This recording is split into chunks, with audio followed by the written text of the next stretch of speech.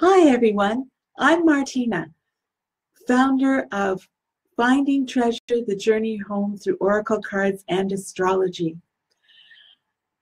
Trying things a little bit differently this week, decided to just go live right on Facebook. Sorry if I didn't give you any warning.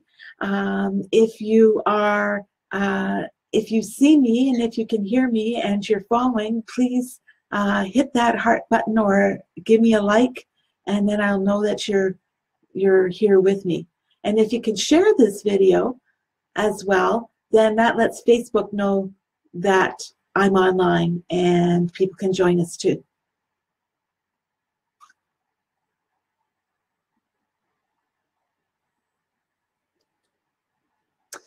This coming week is my favorite week of the whole year, Holy Week. And the Easter Vigil on Holy Saturday, late in the evening, is my most favorite celebration of the whole church year. It's very long with lots of scripture readings, but it's so meaningful and symbolic. The lighting of the Easter fire, lighting of the Easter candles, light dispelling the darkness, welcoming new members to the faith community through baptism, confirmation, and communion. Our church family is blessed to welcome one new member this year.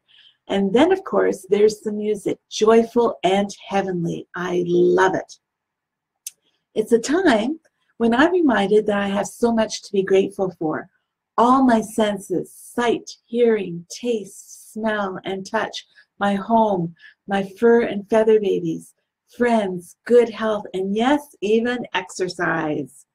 Me who hates exercise. However, I have discovered something that I do love, and that's boxing. Yes, it really helps me to feel that energy, and I am enjoying it. I'm having lots of fun. So let's get on with the topic today.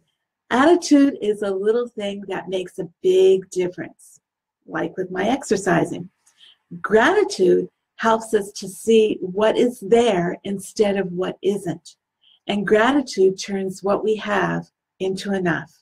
And that's the theme for this week, gratitude. Using Colette Baron-Reid's Wisdom of Avalon Oracle cards, I asked Spirit, what do we need to know about gratitude today for our highest good? And was gifted with number 50, Birth-Rebirth. The guidebook says, inspiration and new life are here. Rejoice, for spring is in the air and you're beginning again. This marker bodes well for any new project, endeavor, relationship, or idea to take shape and be birthed into the world.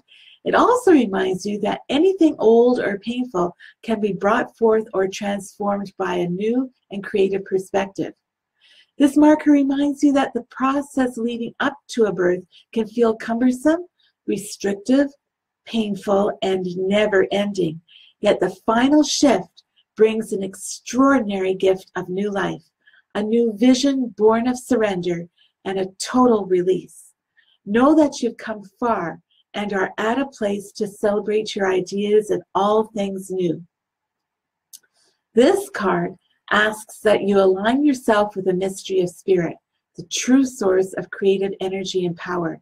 None of us are inspired without the subtle and profound influence of the soul's longing and the urgings of the divine.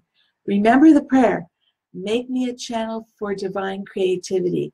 Use me as an instrument of a higher will, and watch a miracle unfold. Perfect for this time of year for those of us in the Northern Hemisphere. Spring is on its way, a time of new beginnings, of miracles, of new life. So much to be grateful for. For those of us who are entering the season of fall, continue to look for those daily miracles, births, and transformations, and celebrate them. Then I asked a second question. Is there another message that Spirit has for us today for our highest good? And was gifted with number 38, protection. The guidebook says, this marker reminds you to protect yourself and to be wary of hidden agendas. Are you being too open? Perhaps you don't realize it, but you may find that you're a target for others, especially if you're shining brightly.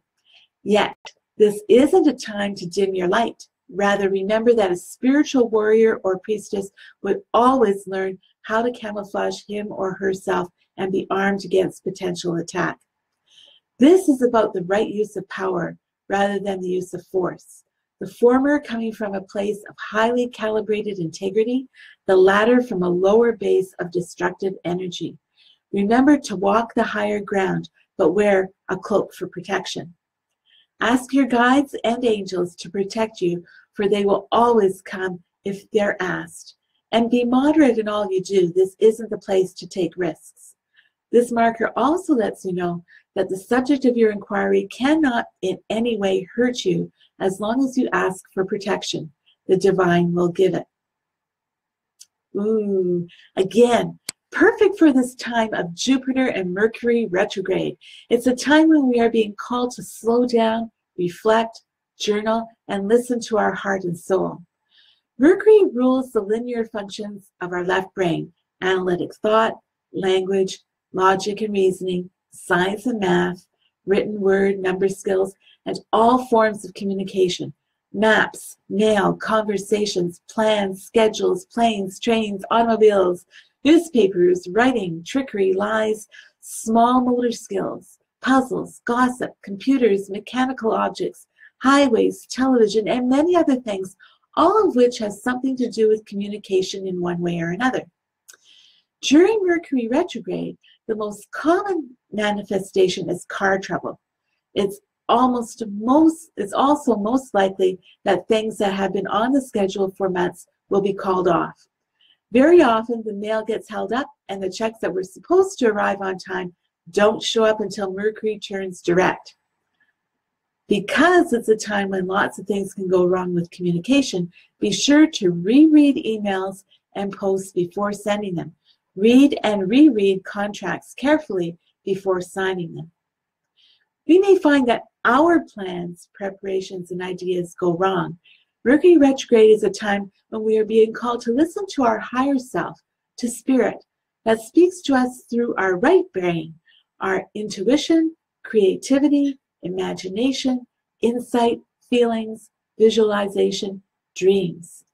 Prayer and journaling can help us to listen to our heart and soul, our higher self. Listen to it and let it be your guide. If you like this video, please hit that heart button or that wow face and share it with your friends. And please be sure to share any insights, aha moments, or anything else that you'd like to share by posting in the comments below. I read and respond to all your posts, and I'd love to hear from you. I'll just check to see if anybody's with us right now. Angela, you joined. Hey, great, perfect timing. Yes, so glad you're here. Thank you. It's going to be short today. Just, again, want to focus on gratitude today.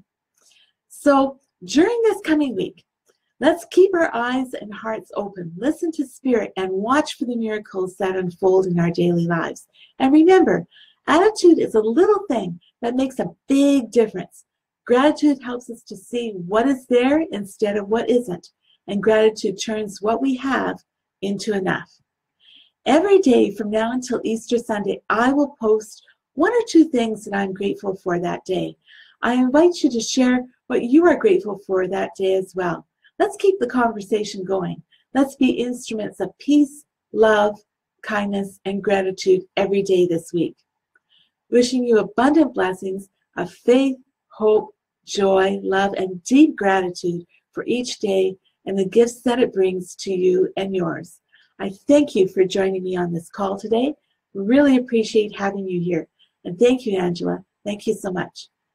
Have a great evening or a good morning wherever you are in our world. Bye-bye.